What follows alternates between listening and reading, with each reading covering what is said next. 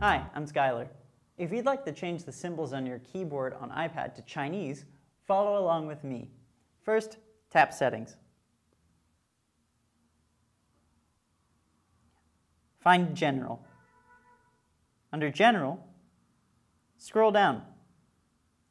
Tap International. From International, tap Keyboards.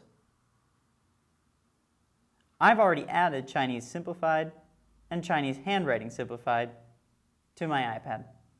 If I tap Add New Keyboard, I have a number of different options. Now that those keyboards are added to my iPad, if I tap on an application such as Notes,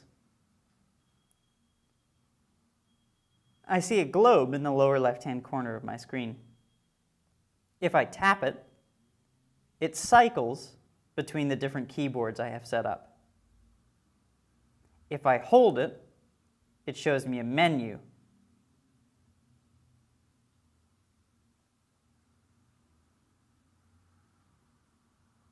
So that is how you get Chinese symbols to appear on an iPad keyboard. Thanks for watching. I'm Skylar.